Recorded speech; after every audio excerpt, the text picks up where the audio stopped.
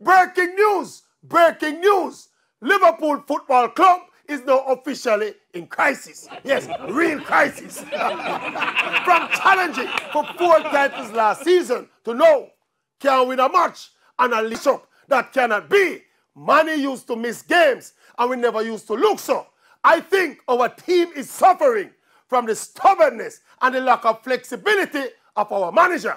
The players look stale and short of energy and confidence. And instead of adjusting his heavy metal game, Klopp is pushing ahead with the high press game.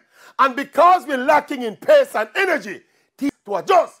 But you have to be flexible in football. When plan A not working, we have to be compact and then you reassess instead of playing in one gear. Yes. Look, there are bigger problems with Liverpool.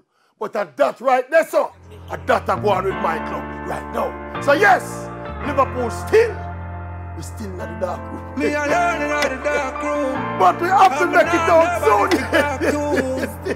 Just me, myself, and